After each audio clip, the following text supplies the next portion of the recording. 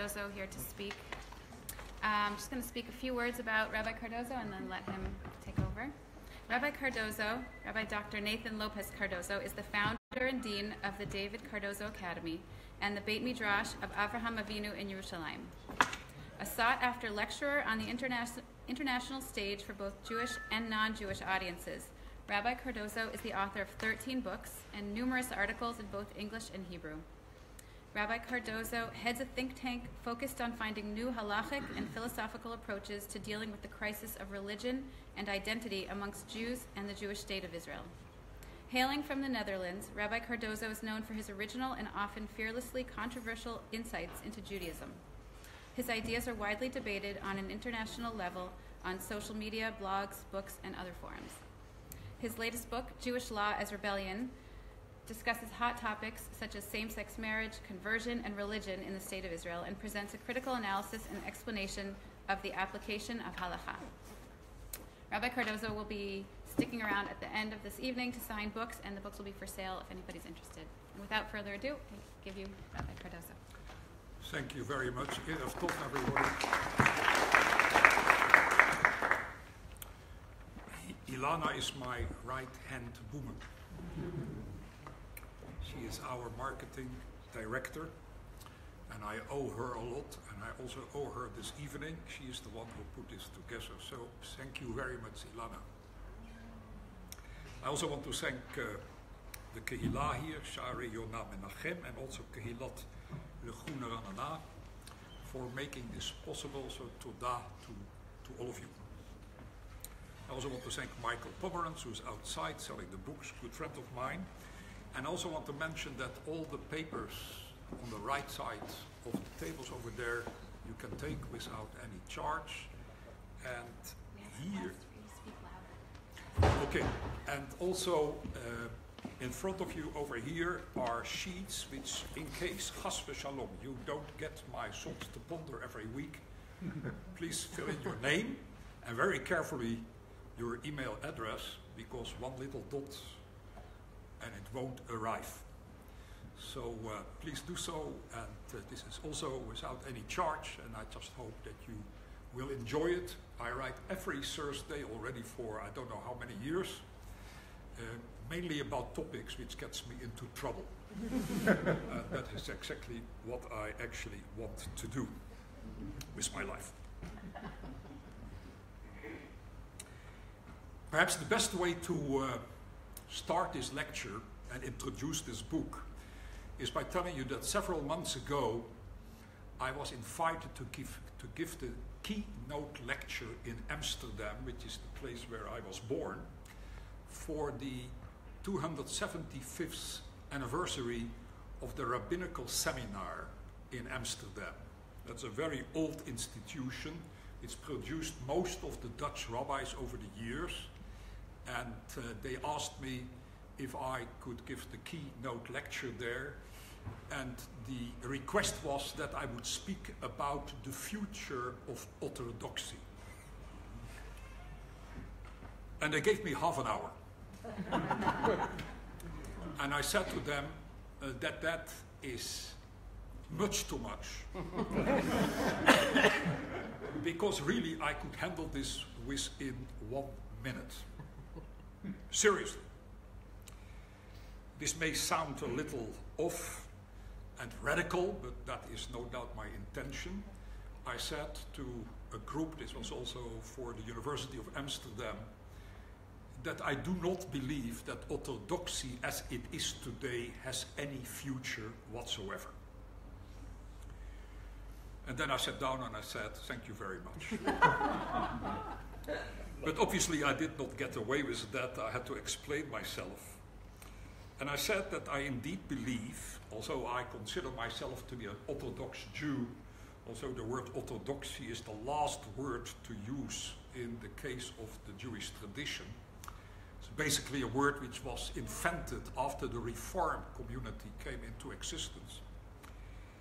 I still believe that it is true to say that orthodoxy has, over the years, especially after the Shoah, committed suicide.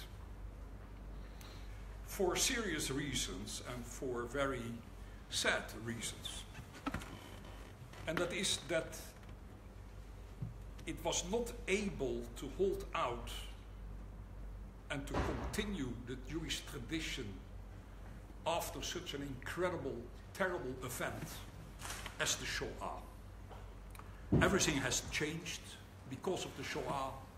The questions about emunah, about bitachon, about belief in God, belief in the Torah, changed. After all, how could a God ever allow this to happen? And that requires new thinking within the Jewish tradition. God forbid not to leave it. That's the last thing what we should do. But it definitely challenges us in many different ways. Now, I don't mind once to speak about this in this group, but this is not the topic of tonight, but it is obviously related to it. But what I really want to focus on tonight is the miserable situation, especially in the state of Israel, this beautiful country here in which we live. I live here already for nearly 45 years. Sorry, I never lost my Dutch accent, but it can't be helped. People told me I shouldn't lose it, so that makes it even more difficult. That here in the state of Israel, the situation about religiosity, about being religious, and above all about halakha, Jewish law, for a lack of a better translation, has been terribly miserable. And halakha has become stagnant. It was not, for whatever reasons we shall see, able to move on as it should have been. And therefore, and you all know as much about it as I do, we are now in great difficulties on all sorts of different levels when it comes to the application of Jewish law of halakha to a radically new condition of the Jewish people, and that is the state of Israel, in which we, Baruch Hashem, happen to live. I just mentioned a few issues here, and they are nothing more than simanim of what actually is going on, and which I don't think people really realize properly, and definitely not within the religious community. Whether it is ultra-Orthodox, Haredi, or Dati Leumi, modern Orthodox, it doesn't really make too much of a difference. We have here in this country a majority of Jews who are not committed, at least not fully, to the Jewish tradition. Although there are changes taking place for the good, so it seems, from the statistics we get, more and more people want to know about what it means to be Jewish, also in religious terms.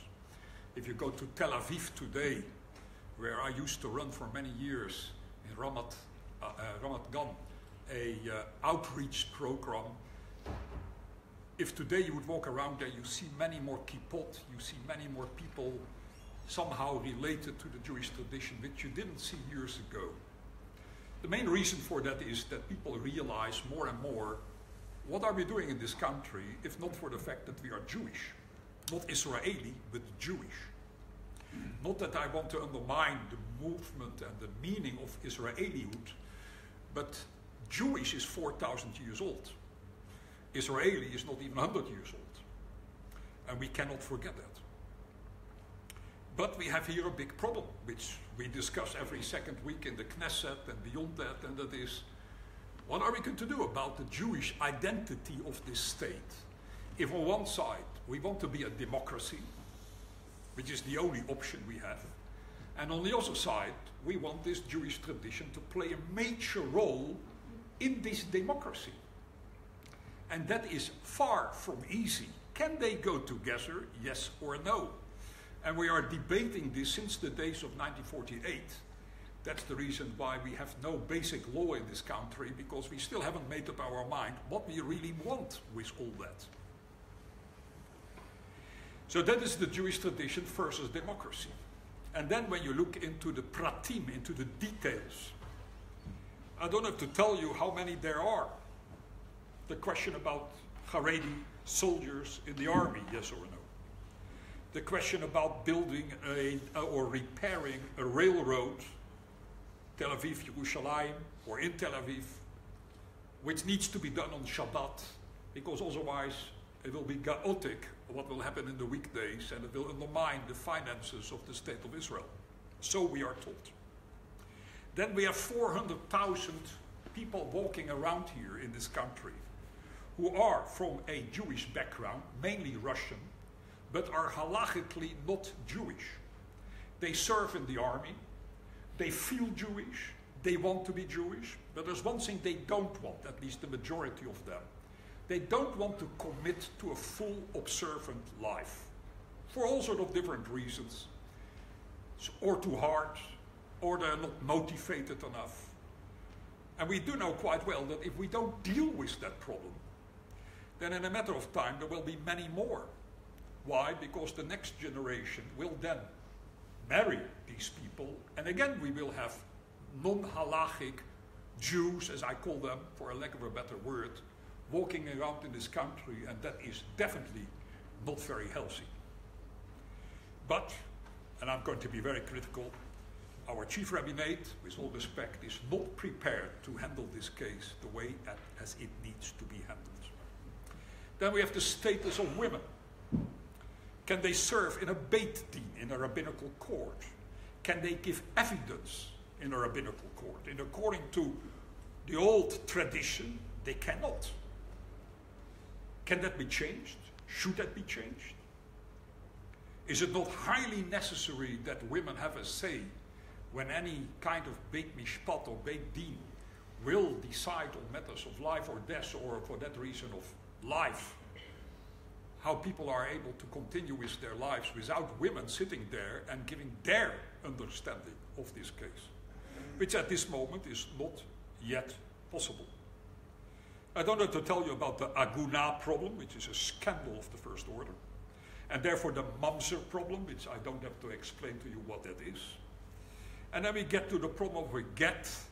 When is a get kasher, when it is not kasher? We just had a case about a year ago that the Beit Din in Safat came up with a very important ruling allowing a woman to get remarried and getting the get not from her husband because he was incapable of doing so.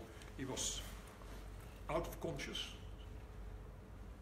and giving that get in his name, which then was nearly overruled by the chief rabbis, with all respect. To the end, the scandal was that the Beit Mishpat, the secular Beit Mishpat, had to come up and tell the rabbis not to interfere in this matter and leave it for what it was. The Chilul Hashem was unbelievable. And then we have another problem, by the way, which I'm not sure you are aware of so much, but there is a lot of that, and that is the fact that there is a lot of discrimination going on today within the religious community towards Gentiles. I'm not only speaking about the Arab population, which is one issue, which is a political issue, but in general, the way how we look down on the non-Jewish world, and we really see them as secondary citizens of this world because we Jews are the real ones, which creates enormous problems on all sorts of different levels. Little is done about all this. There are a few poskim, mainly young people, who are now picking up on this and trying to understand that this needs to be changed, that the official mainstream Orthodox world is not at all responding to that. And let us not make a mistake, it is not only the ultra-Orthodox, it also happens in the mainstream Dati Leumi world or modern Orthodox world, where very little of that is being done. You know, in America at the moment there is this whole open orthodoxy, I won't go into the details now, trying to do something about it and all the problems which come about because of it, against it, in favor of it, and so on. I'm very involved in all these matters, but there's no time to discuss that. But the main problem here, and that is what my book is all about, is that the halacha indeed became stagnant already for quite a few years, and that we are now overwhelmed with a lot of books. I've never seen so many books in my lifetime being written about halacha. It started with Shemirat Shabbat of Rav Neuwirth. I suppose you all know that book, became very famous. Then it goes on to Tvilat Kelim, a book like this about Tvilat Kelim. Then another book like that about Siniut, how do you have to dress. And then it is about Muktzeh, what you're allowed to touch or move on Shabbat, yes or no. And it continues to flow more and more of these books, which, by the way, convinces me of the fact that not one of our grandparents ever was religious, because most of this they did not know. But the question is this good or is this bad? One of the main issues here is that the music of the Jewish tradition is completely irrelevant in these books, with all respect to the authors who wrote it.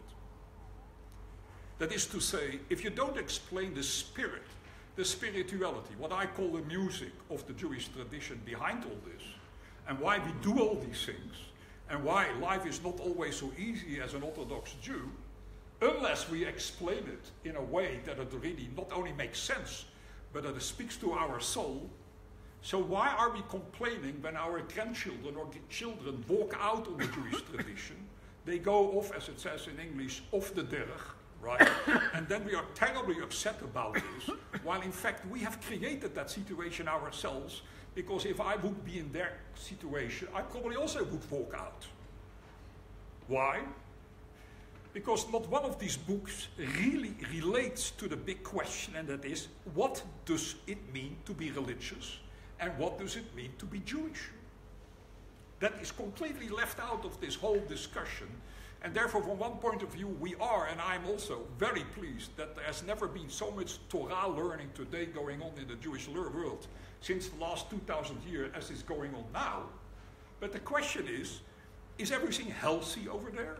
Is everything going in the way it should go? Or are we in for a major disaster, which I'm very afraid of, to be very honest, that at a certain moment lots of young people will say, we won't buy it anymore. We won't get indoctrinated by all this, unless you come up with a whole different way of looking to why you want us to be observant. And very little, I'm not saying not at all, but very little has been done or is being done about this, even at this very moment. Also, things are getting a little better. I can put this all in one sentence. The halacha gets only recycled. It does not get processed. It gets recycled. What we are doing in all these books is basically taking all the information of the last 2,000 years, putting it in an orderly way within these books. Take Shemirat Shabbat, a fantastic example of this. 1, 2, 3, 4, Mesudar Legamre, right? But it's all recycling. There is no processing this. There's no moving forward. There's no thinking in new terms in according to the times in which we live. And what I personally believe, the halacha definitely not only would like to happen, but suggests to happen, and we have completely and totally ignored it by doing away with anything which stands in the way of the recycling kind of tradition in which we find ourselves at this moment. Processing, thinking about what we are doing, how are we developing this, specifically in relationship to the state of Israel, is more or less not being touched on. Many halachists, with all respect, are dead scared of thinking creatively. Because, as we all know, it is much easier to stay put and to go by the commonplace and to say, okay, this is what we have, and don't disturb me, and don't make me uncomfortable, and don't move me out of comfort zone in which I happen to live. I live my religious life. I go to shul. I make kiddush. I eat kosher. I say a dvar Torah at the table and so on. But then must speak. Why do you want anything more from me? The only trouble is that our children will no doubt say, that's not enough for us. Because we want really to know what this is all about. And if you can't tell us what it is, so why should we commit ourselves to that? And then we have in this country an enormous problem, and it is that everybody, as probably nearly all of you or many of you have been, we have served in the army, which is far from an easy matter. I've been myself in the army. And then you're asking yourself, and I've had this many times happening to me while I was serving in the army, people asking me, why actually do we need to go and fight for the state of Israel?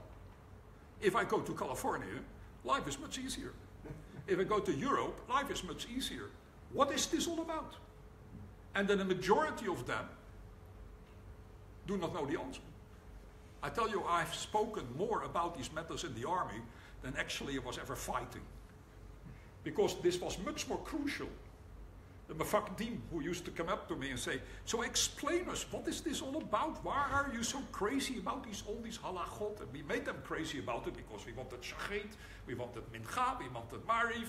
I was at the time with a whole group of ger Hasidim, by the way, in the army. They are the only ones who do go into the army, by the way. And they wanted to have klad kosher. Klad kosher is not part of the army regulation. It has to be kosher. But then anyway, all of that came out when they start to ask, why is this so important? And I felt it my task, because I'm involved in this, to try to explain them to my best capacity, ability, why this is so incredibly important. If we do away with the Jewish tradition in the state of Israel, I dare to say that in a matter of time, the state of Israel will no longer exist. But if we continue to do what we are doing now, I'm also not so sure anymore, unless we start creatively thinking about what does the halacha now require from us, living in totally different conditions than we have done for the last 2,000 years, when we were living in Europe, or for that reason in Morocco, or for that reason in so many other places like the USA. We don't want to stretch our brains. We don't want to be troubled. We want just to live in commonplace contentment. And I'm going to mention here a great man with whom I do not agree, but he was no doubt a great man. If you are from England, you know who I'm speaking about. Louis Jacobs. Some of you probably will remember this very controversial figure, who was, by the way, a tremendous Talmid Chacham, who once wrote the following words. I quote, "Who wants a life of contentment? Religions throughout the ages used to comfort the troubled. But now we should use it to trouble the comfortable." And that is exactly right. Now we have to realize that this attitude of living comfortable and using the Jewish tradition to make that to happen is not any longer going to work. And by the way, this is not only true about the Orthodox movement, it is true about the Reform movement, it is true about the conservative movement. In my opinion, they're all completely missing the point. And definitely, that's also true about the secular world of Israelis. I don't know how many really are secular, by the way, and I think it is much less than we think. But the fact is that that question about being comfortable with your life and not wanting to be wakened up and to be said, you better start thinking about all this seriously. We are in major trouble, and that's the reason why I'm saying that orthodoxy, but I could say that it's about the conservative movement and the Reform movement as well, we basically sold out. The only people who did not sell out, strangely enough, are the Haredim. I live in Beit Vegan in Yerushalayim, which at the time, 40 years ago, when I came on Aliyah, was a very mixed crowd there. Dati Leumi, little bit ultra-Orthodox, many Lo-Dati. You know, I don't like these terminologies, but just for the sake of argument. Now, today, it is completely Haredi. If they know what I think about the Jewish tradition, they would never give me an aliyah anymore, and I would be thrown out of the Bet Knesset. This is more serious than you think. I have already been told by one or two shuls that I'm no longer allowed to speak there, for the very reasons you understand, and that is that I challenge this whole approach. I don't care less, to be quite honest, but it's a bad sign. It's not what it should be. The Haredim have one thing which is unbelievable, and which I greatly respect. Passion. Passion for the Jewish tradition, with all the problems which go along with that in the way how they express it. We all know about this. But they are prepared to give up their lives for the Jewish tradition. There's only one problem about it. It is the wrong Jewish tradition. But it definitely is something which we should take notice of and be impressed by, that people sometimes, I know what I'm speaking about because I live among them and I learned in Yeshivot Harediot for many, many years, 12 years together. I learned in Gateshead in England. Then afterwards I learned also 4 years in the Mirror Yeshiva. And then I decided that that is no longer the world anymore I really could commit myself to, but the learning has been outstanding, and I'm extremely thankful for that. My teachers were outstanding, very fine people, the Rosh Yeshivot at the time. But the world looks different than what I think it really is. The problem is the following. What is halacha? What is the matara? What is the purpose of halacha? Now there's a lot of discussion about that alone within the Jewish tradition. And I'm only going to give you my interpretation, and then you understand why this relates to the book I just published. I believe that the halacha, at the moment at least, its major purpose is to disturb, to make us feel uncomfortable, to protest, to rebel. Against what?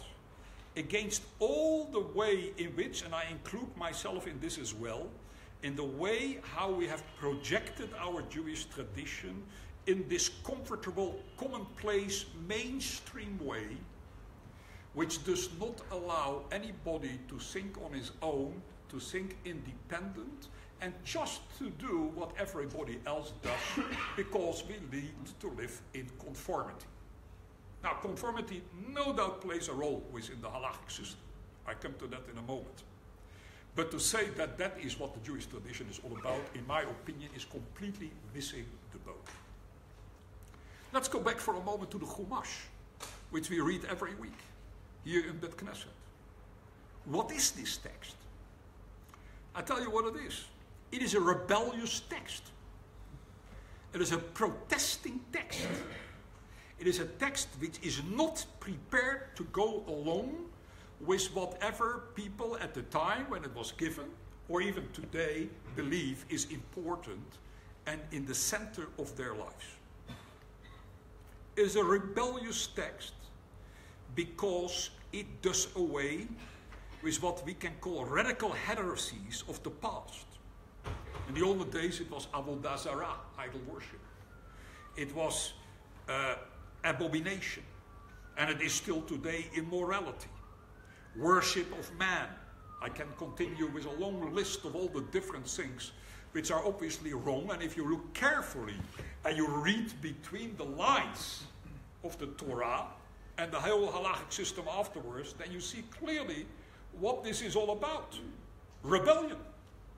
I don't know if you saw, there was a documentary made about my life, which also speaks about this very thing.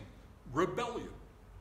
That there is the whole need to stand out and to stand up, and if necessary, have war with a community, or better, with a condition in which mankind lives itself its way now, which is not getting us anywhere, does not wake us up, and only puts us asleep. Complacency all around. I'm speaking about the Dati world. We are speaking about this beautiful Yiddish word, frumkeit, which is the worst word which you can ever use, because it is exactly that thing. You need to be frum. I always say, I'm no longer frum, I'm trying to be a little religious. What is this frumkeit? It is a certain form of avodah zarah itself. You need to belong to the world of frumkeit. There's a lot of insensitivity. There's a lot of conformity for the sake of conformity. I want to belong to this community, and therefore I have to do this, I have to dress like that, I have to have this kind of kippah, Don't think I'm only speaking about the ultra-Orthodox. It happens everywhere. It happens also in the secular community. Also, there is a lot of indoctrination taking place. Just as much as there's indoctrination taking place in our own communities, the religious communities. What is the purpose of halakha? What is the purpose of being religious? And let me tell you something very interesting and very disturbing. I get nearly every Friday night Bachurei Yeshiva at my Friday night table. They are all from the ultra-Orthodox world, and many of them are also from the Dati Leumi world. And I ask, and that's perhaps not fair, in the middle of the conversation I say to them, tell me something. How long have you learned in Yeshiva? 5 years, 6 years. Wow. How many Masechtot did you learn? Well, Baba Kama, Baba Metzia, Baba Batra, Sanhedrin. Phew, very impressive. Now I'm going to ask you one question. What would you answer when a religious non-Jew, or non-religious non-Jew, or a non-religious Jew will ask you one question? Why are you religious? What would you answer? My friends, 99% of all my guests do not know how to answer that question. They're shocked that they're being asked that question. And they say to me, we never spoke about this. And I say to them, after 4, 5, 6 years learning in yeshiva, being through half of Shas, of the Talmud, you still don't know how to give some kind of an answer to the question why you are living a religious life? Don't you think there's something very wrong about this? The most basic thing of human life is that there is meaning to life. That there is purpose to life, at least from a religious perspective. And you're not able even to respond to that. You're not able to say anything about it, and you're taken back by it. And the answer is, and that is true, our Rosh Yeshivot never spoke about it. Because we were being told that we have to learn Gemara with Rashi and Tosafot and with all the other commentators. And then I went to some of the Rosh Yeshivot. And I asked them, what would you say? And the answer was, they were totally shocked. They didn't know. Halavai that I know what they know in Talmud. But they couldn't answer that question. So I challenged them. And I said to them, if that's the case, so what kind of message are you sending to your Talmidim? What's going on over here? Sometimes you see that the women who went to the seminars know more about this than the men who have been learning in yeshiva for many years. And I know quite a few rabbis, if I would ask them today, with all respect, that question, they would not know what to answer.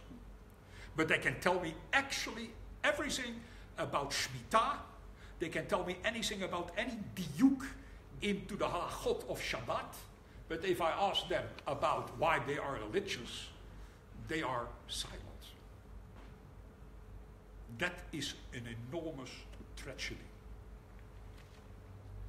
Contentment, stagnation, and not realizing that life only is able to continue to be meaningful when it constantly moves, when it grows. When it fails to grow, then at the moment later it will definitely die. And I'm terribly, terribly worried that that is not happening at this moment with the Orthodox world. Dying, if not that it is perhaps already dead. If human beings don't learn to live with passion, if they don't learn to live with a feeling like what I call the seasons of their soul, of constantly relating to what is happening in the neshama of the human being, then they are not able to renew themselves. Then they fall into boredom, and there is a lot of boredom taking place within the religious community. I see that in my own shul where I go, which is a Datilo Yomi shul, where half the community is asleep while they are davening. And I can't say that I am not guilty of that either. Because it is little inspirational what happens. People are reading papers, little, all these little things which come out here of Shabbat, everybody's reading it. They're no longer listening anymore to what actually the Torah is trying to tell us. A protesting, rebelling text, and you don't listen to it. This is, as we believe, and as I believe, Torah min hashamayim, it is Torah from heaven, the word of God, and you're falling asleep. If anything, you should faint because of the enormous power of this particular text. And therefore we get the dehumanization, not just of the religious Jew, but of the whole meaning of what it means to be human. It happens everywhere. It happens perhaps worse outside the religious community. I'm not sure if that's true, by the way. But it's happening everywhere. In the Gentile world, as much. They have exactly the same problem as we have. Churches, I sometimes have something to do with the people who are running these places, or I teach them, I hear the same story over and over again. But we as Jews, who are after all the forerunners of all this, we are the initiators of this whole way of living a life in the, let's say, and having an encounter with God, we somehow have lost the dinner ourselves as well. Everything got streamlined, and then suddenly I look in the Talmud. I am a Baal Teshuvah. I don't know what that means, but that's what they tell me I am. So I started all this much later in life. And I remember that for the first time I opened up a Talmud, I could not read a word of it. Definitely not Hebrew and definitely not Aramaic. So what did I do? There was, in my days, there was a German translation of the Gemara. There was nearly no Perush on it, but it was just a translation. And I was metafering, I was going through this, having a look here, having a look there, and I saw an unbelievable world, which I didn't even grasp at the time, because you can only really read this properly in the original text, in Aramaic and in Hebrew. You know what the Talmud really is? It is an encyclopedia of the Jewish tradition with one problem. It hasn't got an A, B, C, D. It is complete chaotic. There is complete chaos, bilbul in the Talmud. Everything comes up suddenly out of nowhere land, moves to something else which you did not expect, then goes back to the discussion again. It is a complete balagan. And that is its power. Because all the sunlight, the sundering, the lightning, the sunshine, the fantastic stories, the dreams, the art, the music, I would even say you can find classic music there and jazz at the same time. It is all there. It's a huge symphony created by about 400 Chachamim, 400 sages, who lived within about a period of 400 years. And there's one thing what they do. Disagree. Disagree. And therefore they are fighting for their lives. And not always so polite either. But the most interesting thing about this is that these 400 sages who lived for 400 years are being presented within the Talmud if they lived next to each other. They knew each other. They spoke together. They argued together. While we know that nothing of that ever happened because they lived hundreds of years away from each other. But what does the editors of the Talmud do? That's absolutely remarkable. And there is no other place in the world where this happens, no literature, where the rabbis who wrote the Talmud put all these rabbis together, put them around the table and have them discuss all sorts of things which we know they never discussed because they never lived in the same age. But why did they do that? It's because they realized a very important thing. It has got nothing to do in the time in which you live. It is the ideas, the ideology, the concepts behind that which is so important, and therefore they make them into neighbors, sitting next to each other and disagreeing to the point that you get dizzy. Let me tell you something. In the Talmud, we discuss damages, legal issues, insurance, administration of justice, and then you turn the page, which I did in my German translation, and I see the next few mishpatim, the next few sentences, in Latin and not in German. Now, I happen to have studied Latin, so I started to read, why are they not translating this in German? And I tell you why. Because the rabbis were discussing there how a woman should seduce her husband in the bedroom. And they didn't dare to translate that into German. So to put it into the Latin because they thought nobody will read Latin. For a small fee, I will tell you where to find it. But this is marvelous, the Talmud. A moment after they have told the woman how she should seduce her husband, they go back to a legal discussion, and then they jump into tefillah, and from there they go to all sorts of different places.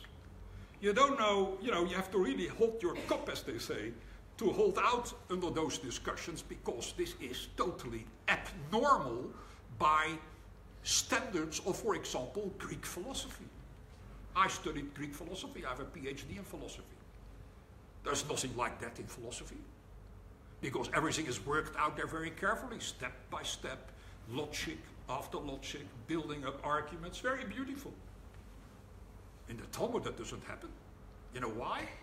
Because the Talmud is interested in one thing, not in philosophy. It is interested in life.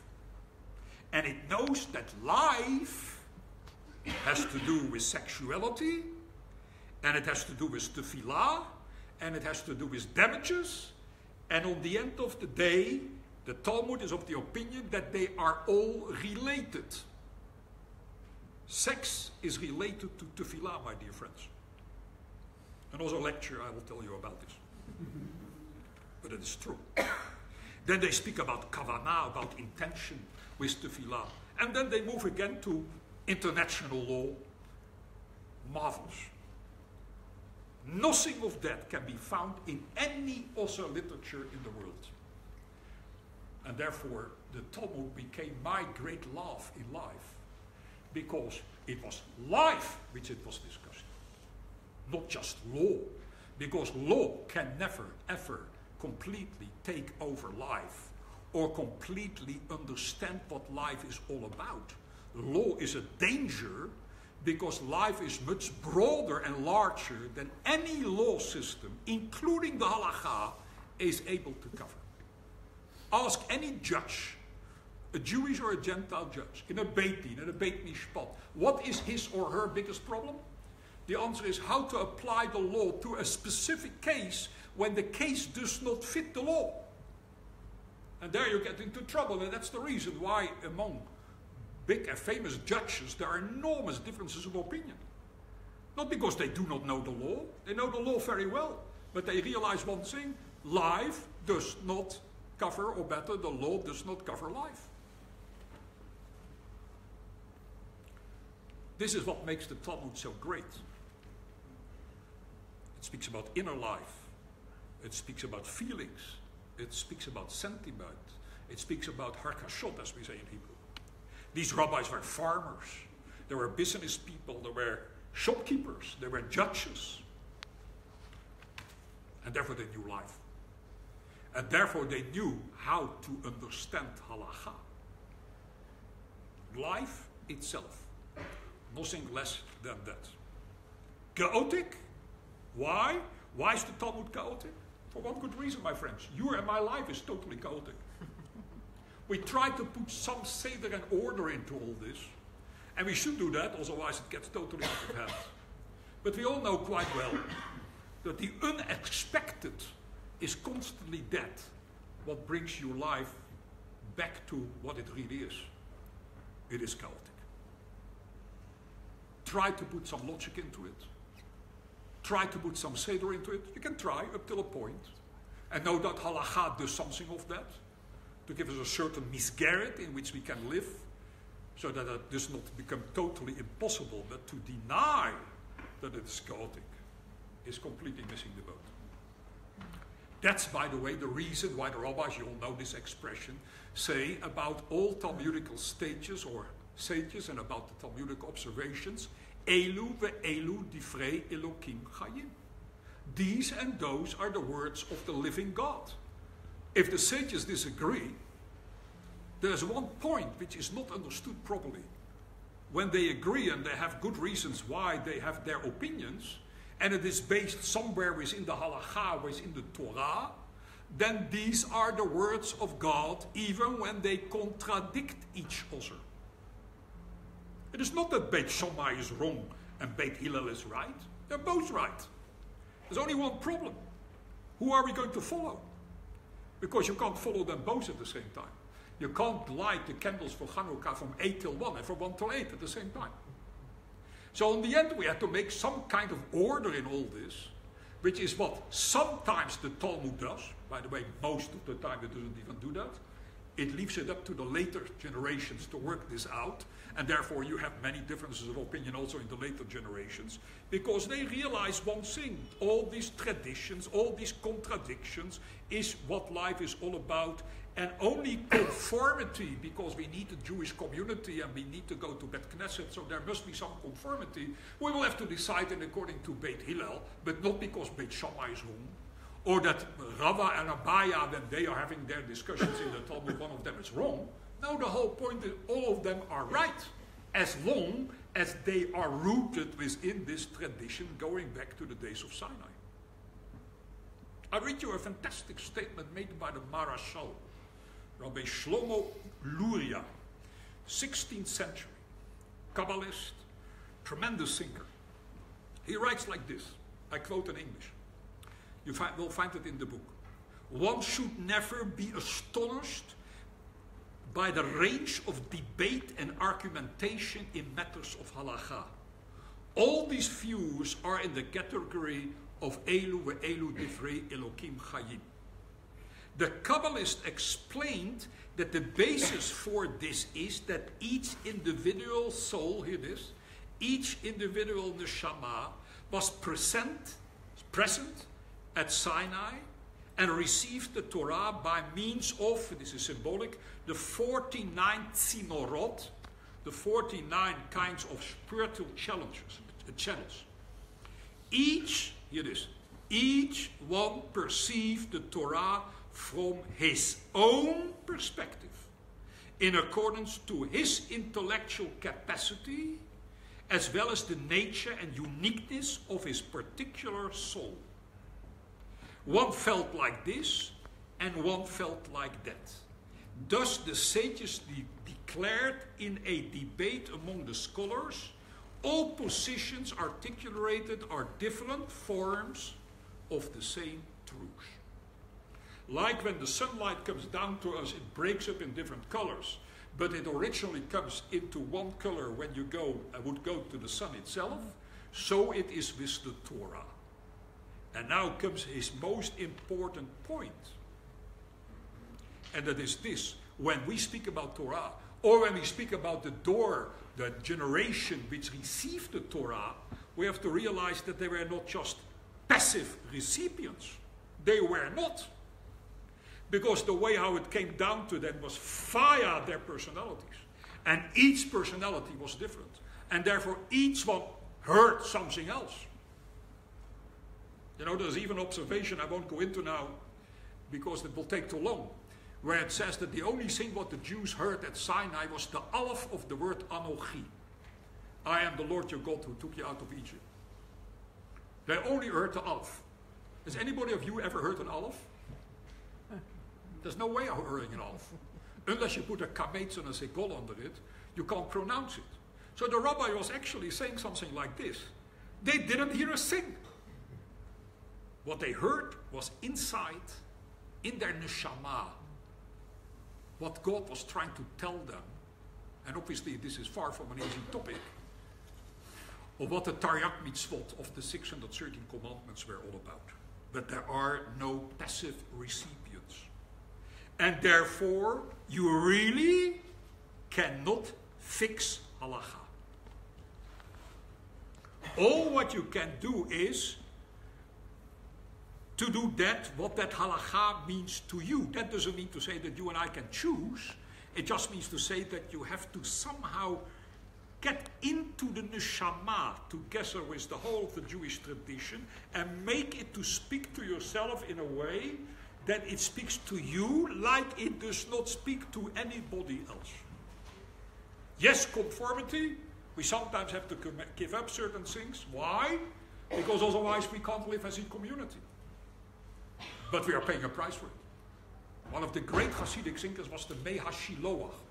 The Mei HaShiloach used to say, there are mitzvot in the Torah, midoraita, which even make the point that they perhaps have no meaning to some people.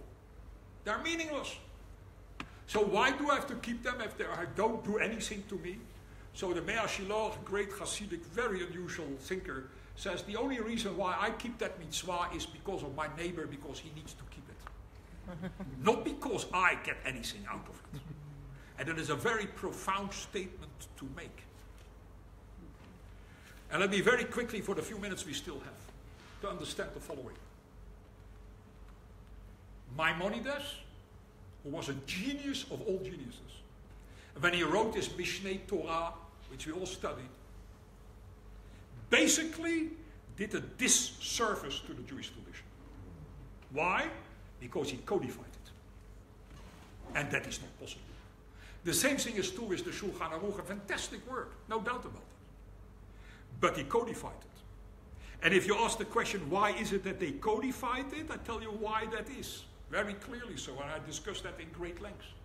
The reason is, because when we Jews were living in the Galut, in exile, we needed to codify Jewish law because we had one very big problem, and that is, how do we survive Galut? How do we survive exile? And we can only do that when we codify things, we live in conformity, we create big walls around us, so to keep the non-Jews out and to make sure that we survive this terrible condition called Galut.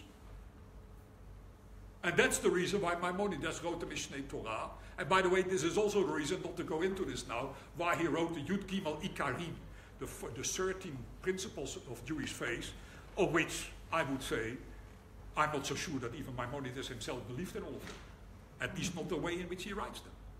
But he did that because Galut required that. But now comes the point, and I'm not the first one to say this. The man who wrote in great lengths about it was Rabbi Eliezer Berkowitz, in his book about Halacha, where he makes the point, that is all nice and good as long as you're living in Galut.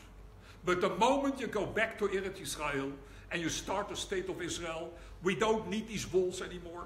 We don't need to be constantly afraid of what the Goyim are saying and doing to us. We have a strong army, and we can somehow look after ourselves by now. And so Rabbi Eliezer Berkowitz correctly says, let's undo this. Let's decodify.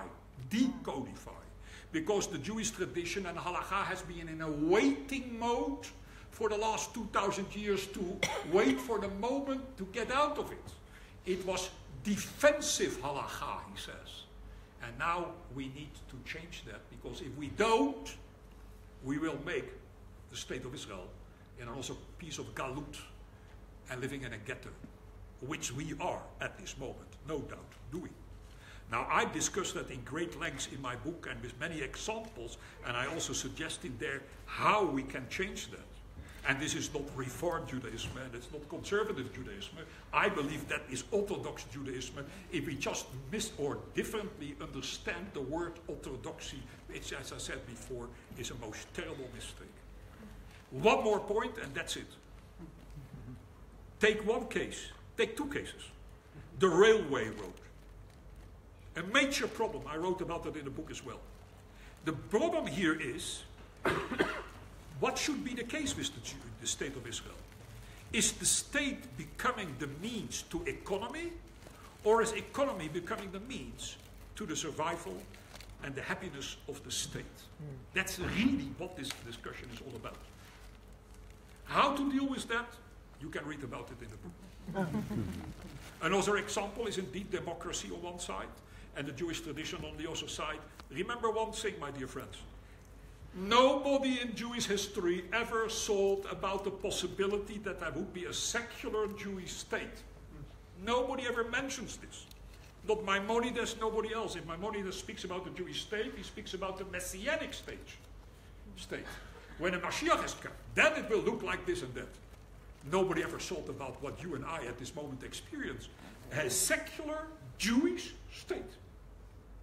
The only person I can think of who did understand the possibility of that was Rabbeinu Nissim, the Ran, the famous great Talmudic sage in Spain many hundreds of years ago, who indeed discusses the way, and he was no doubt influenced by the Spanish condition, who had similar problems, of how to bring religion together with democracy, or at that time it was not yet called democracy, but some kind of input on the side of the population. And he finds an answer to that, again discussed in the book in great lengths, but I don't know about anybody else who discussed that. When Rabbi Herzog, the first chief rabbi of Israel, tremendous Talmid Chacham, wrote about this problem, and he said, how are we going to do this? A Jewish state, a democratic state, where halakha not only influences the state, but should be the final arbiter, the final one to decide on matters like that. He said, remember one thing, for the last 2,000 years, halakha has never dealt with a Jewish state. And therefore we didn't develop it. We are far behind the times. And now he, as who was also, by the way, a tremendous legal thinker, said, we better do something about that. And he had his own ways, and also people had different ways of doing that. They realized that. There's only one problem. With all respect. The chief rabbinate of today has no clue. Forgive me for saying so. It has no clue. I've been calling together with quite a few other rabbis that the chief rabbinate should come to an end. And we should do everything to make it happen. Because if we don't, we will continue to live in a ghetto with an old-fashioned, outdated halakha, which will not respond to the needs of the great times. One last thing, and it is this. To be religious means to live in amazement. To live in wonder. To walk around in this world and say, wow, how is it possible?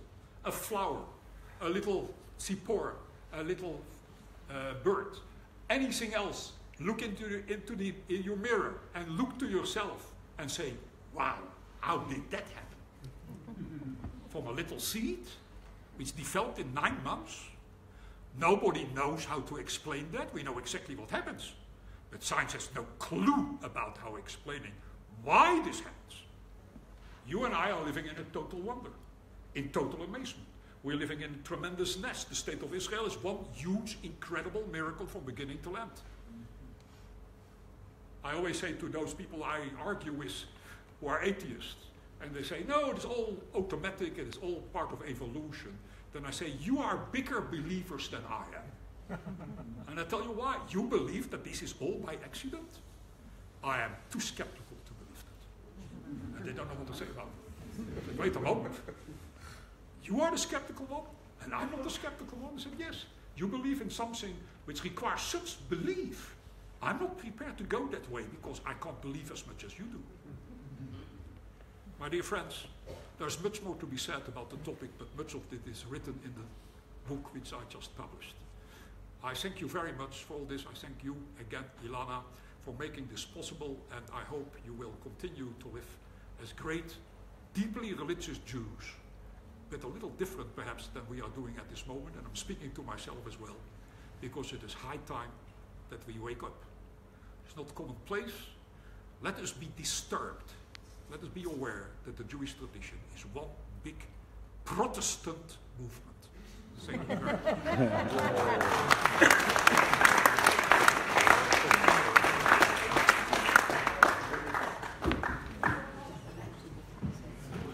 I don't mind to give some answers to questions. I don't know what the order of the day is, but Wakasha. Can we ask questions? Wakasha, but then everybody else will be quiet. Can we ask questions? Yes, questions? There are questions for those who want to listen to them. It's just interrogatory intervention. I received this week from a friend in. I received this week from a friend in London a message saying that there'd been a Beni mitzvah recently for a 14-year-old girl who'd come out, who didn't want to do a binary bat mitzvah or bar mitzvah. And so she did this at 14 years old, and I don't know what the tendency of the rabbi who presided over this was. Obviously not Orthodox and certainly not Haredi, but what should be the position? And I'm not taking a position myself on this. It's an interesting question that I want to ask you, is what should be, not should be, how do we deal with this new age progressive tendency in Orthodoxy, nevertheless, vis-a-vis these sort of questions? What is your opinion on this? Well, I mean, you are asking me on a specific case. Yes, I am. There are loads of similar cases like that. Obviously, the question about homosexuality, change of gender, and things like that. There is now some discussion going on within the Orthodox world about this, more than it has ever been, because it was basically ignored. But now that it all comes to the open, I cannot answer your question specifically because I don't know the details. I would love to hear them. If you can send that to me, I would like to know that. But let me say something very controversial. The question about homosexuality, which is related to all these matters, and the isur in the Torah of homosexual relationships may quite well only apply to heterosexual people. I hope you get me. But wait, I'm not talking about homosexuality. I'm talking about what is now called non-binary. I don't Neither know what male that means. nor female. How does the halacha, how should the halacha deal with a non-binary relationship that is neither homosexual or heterosexual, but is trying to go towards this non-gendered specificity? In the Talmud, there is discussion about that, about a child which is not born not with the sexual organs of a man and or women. And then there's a long discussion going on about where do they belong, right? And it would take me too long now to explain you how that all works. But it is there. The rabbis did see the possibility to that. Now the question is, what are we going to do? Are we going to deny that and to say, we don't want to discuss that because the slippery slope argument is if we allow this, then tomorrow we have to allow that, which I think is a very wrong way of looking to things, because if you don't take risks, you are not able ever to solve any of these problems. And it may be that sometimes you're shooting in the wrong direction and you pay the price for it. Absolutely true. But that's true about any kind of legal system. So it is all there. But the main question here is, how are we reading the Talmud? Because if we read the Talmud with certain preconditional attitudes, which doesn't allow the Talmud really to say what it's actually saying, then we are ignoring part of it and we do as if nothing has happened. While in fact the Talmud was prepared to open up any discussion about anything, even when we don't like it. But I dare to say that today, and I know what I'm speaking about, the way in which the Talmud is being taught is very often wrong. Why? Because we take the text for what it says. We don't look behind the text. We don't look between the words. We don't understand the music, what is being tried to be conveyed there. And therefore we are missing many opportunities which would probably answer questions like your particular case.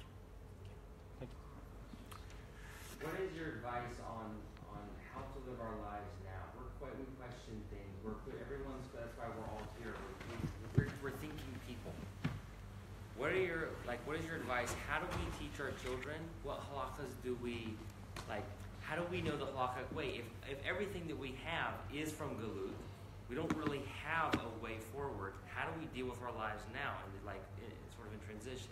It's not an easy question to answer because we are in the middle of this new development which has not yet been tried out enough to be able to give a proper answer to that. The first issue is to keep on asking questions. The second important issue is to keep on learning. Learning, Talmud, whatever else it is, but also to think about what it says. Not in the way as it is being taught in the yeshivot most of the time, and just accepting what our teacher says, and therefore it must be halacha Moshe Messina, as we say. No, you have to think about it, you will. And very often, and I do that as well, on the end you are left with a doubt, and if you live in a doubt, you will have to make a decision because you cannot always live in a doubt itself. And then you have to take the risk. I will for the meantime do it like this, till perhaps one day I will find another answer, and then I will do it like that. That is also behind, by the way, you know, if you look to Beit Shammai, Beit Hillel, it's very clear from the Talmud that after the Talmud says that we should go in according to Beit Hillel, Beit Shammai continued to do their own way. They didn't give up on their individuality. And we should take that as an example. So there are certain things, if you feel that you need to change them, but never for conformity, or never for making life easier, but because of more and greater amount of authenticity, then you can do that. But it often means that you are up to a wall and you don't know yet what to do. You will have to make a decision between A or B. So take one which speaks the most of you, and perhaps later on you will have to change your mind. Life is guilty. Rabbi, with the demise or the lessening of reform, I'm an American, just making Aliyah. And I think continually of the 15 million people that we are in the world against a population of 7 billion, with the demise and the assimilation going on in America, I'm very much aware of it, family and so forth. What holds for the truth? Orthodoxy. Is that the answer? Conservatism was once for a time. Reform was an opportunity. What is your determination that I have to listen and understand what means to be an Orthodox Jew in this world that we're dealing with, so we can live for another 400 years? You mentioned 400 years. The chapel's 400 years. This is 400 years. 400 years comes up a lot. But I'm perplexed by this. As my wife and I came here, and we live a different life. And it's kind of nice. But I think continually of America. Their population there is going to drop from 6.5 million to 4 soon. What do we have to live for with only 10 million Jews in the world against 7 billion? It's not against. This has nothing to do with numbers. This has all to do with the quality of our lives as Jews. We outlived all our enemies in the last 4,000 years. The Romans, the Greeks, the Egyptians, the Germans, right? Speaking in logical terms, that should not have been possible. And we did. Which proves that there is something about us, and we should not walk around like that, but we should just take the responsibility for that, we are a very strange gathering. And the way how we managed to survive all that, what they all tried to do against us, was for one reason. We hold on to the Jewish tradition. Now, if you are going to ask me what exactly is the Jewish tradition, then I will answer you, I have no clue. And that is exactly how it should be, because it means to say it is a flexible concept which moves here, left to right, right to left, up there, go down there. There are certain borderlines, they are there. Nobody knows exactly what these borderlines are. Because if I start to look into the commentaries and to all the Jewish philosophers and so on, I see that they all had their own borderline, and they all realized that it was relative, and it was not forever, it was for the moment in which we live, and that was exactly the power by which we were able to hold out and survive the impossible.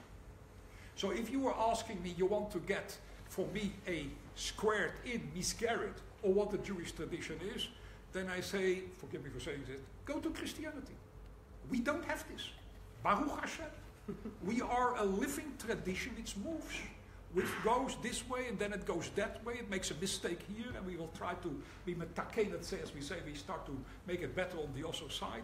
This is the way how the Jewish tradition has worked, because it is dealing with life and not with philosophy and not with mathematics. It is something much larger than that, and that is its very beauty. That Shabbat is very important about this. Eating kosher is very important about that. Taharat HaMishpacha is very important about that. Yes, these are the fundamentals. But exactly how all of that works, just as I don't know, if I speak about God, and I speak every day to God, I have not the slightest clue to whom I'm speaking. Because it is totally beyond me. I do believe there is something going on there. I also believe that about the Jewish tradition, there is something going on there. There is a certain very flexible, elastic framework taking place, and I'm a little piece in there where I try to live my life as far as I can do. And the first and most important thing is I keep on studying this Jewish tradition. I keep on struggling with it. I don't have to agree with everything what it says over there. This is what it does. You can't bring the whole of the Jewish tradition back only to Halacha. But Halacha plays an important point. But the big question now is, what kind of Halacha are we speaking about in the new conditions of the state of Israel? So I'm sorry that I can't answer you in the way as you would like to have it on a silver plate, but be aware, Baruch Hashem, we don't have that silver plate. But I think there's something more than just Jewish traditions, a question of Jewish identity, which I was surprised actually just looking through your index that you only mentioned Levinas once, and I'm sure you are in dialogue with Levinas more than once in your own life. And having translated Levinas's Talmudic lectures, and if you don't read French, then you probably have read it, beyond the verse. Levinas says, does he not, that Jewish identity, particularly after the war, is not a question of Yudah stamped in your papers, but Jewish identity is Tanakh, Mishnah, and Talmud. And without that, there is no Jewish identity. And so it's not a question of Jewish tradition, of minhagim, it's textual based. What is your take on that? I'm not 100% sure I agree with that, to be quite honest. I don't think it is completely textual based.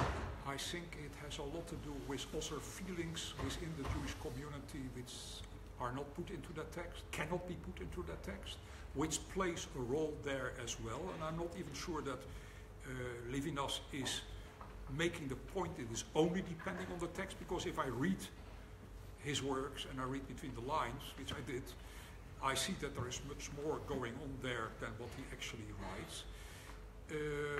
Text plays an important role, but the music behind the text plays perhaps an even more important role. Jewish identity, yes, absolutely. What that Jewish identity is, I don't know. I only know one thing, Halacha does play a very important role in it, right? And I think that we are now in a situation where slowly but surely we start to see that there may be forms of Jewishness which no longer fit into the traditional understanding of Halacha, and therefore the Halacha now needs to rethink that so that it does not lose the Jewish identity issue, but somehow combines it with its own understanding of some other matters. But that's a long, difficult talk. Can you say something? Last question, because I'm told I have to stop. Can you say something about the balance between Minhag Avotenu B'Yadeinu and innovation? Minhag Avotenu B'Yadeinu, which means to say that we have customs which we have created over the years, they can only continue for the future if they are at least at the same time still meaningful to us today. If they are not at all meaningful, or they do the opposite, then there is no point anymore in keeping them.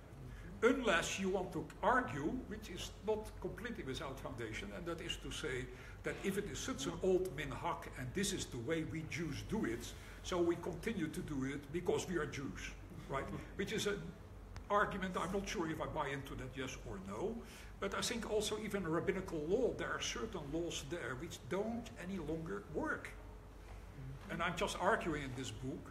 So let's or create also rabbinical laws, or do away with these particular rabbinical laws. We have to be very careful how to do that. It's not an easy thing to do. Yes, what is the process? But you know, that's, and I discussed that in great lengths. It needs to be done, but you have to be very careful because you are walking on Adama Kodesh, on holy stuff, on holy grounds, and you can't just do this. This is one of my objections against the reform, at least the old reform. I'm not sure that's today anymore true, where this was too quickly done without thinking enough about what the implications of that are. I thank you very much, all of you. Toda Rabba. If you want emails for those, please fill in, and I will be over there to sign.